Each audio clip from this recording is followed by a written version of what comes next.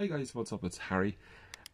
Just want to make a quick video about my Gardiner Extreme pole. As you probably remember, I bought one last year in July, August-ish, and I absolutely loved the pole. I used it every single day, and I literally just used it for window cleaning. I didn't use it for anything else, and I cleaned the pole every single week the way you should in the instructions.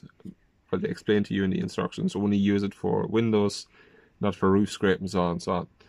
So I done that, and I cleaned it every single week as they told me to. In the last 6 weeks, I had the trouble that my section 3 broke, and I replaced it there last week. And yesterday only I broke section 2, and I was shocked because I was just cleaning last.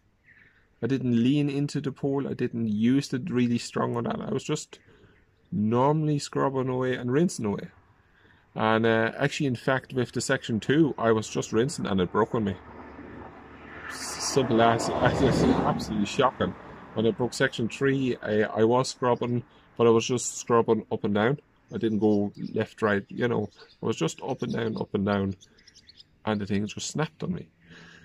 Which I was thinking maybe it's the fault from me, but I checked it out and it's definitely not. So you can see the pole here.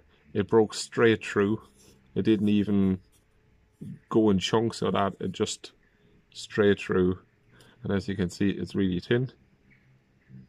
And yeah, not too delighted really. Really like the pole, but not so much now because it's starting to get expensive.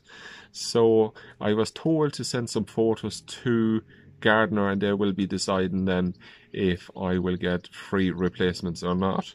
I was chatting to a few lads in the groups in the UK, and they told me that section 1 and 2 broke for them as well, but for section 3 to be breaking is very, very unusual.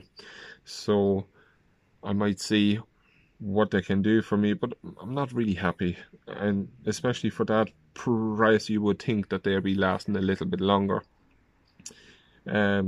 So all I can do is let you know how they're gonna respond to me, and in the meantime use my SLX boards because I have 2 of them as well. And yeah, that's the way it goes. I'm not too happy because I just replaced one and now I have to get another one. But that's the way it goes in life, isn't it? Well, yeah, guys, let me know in the comments below if this is happening to you as well, or if this did happen to you, and what it did.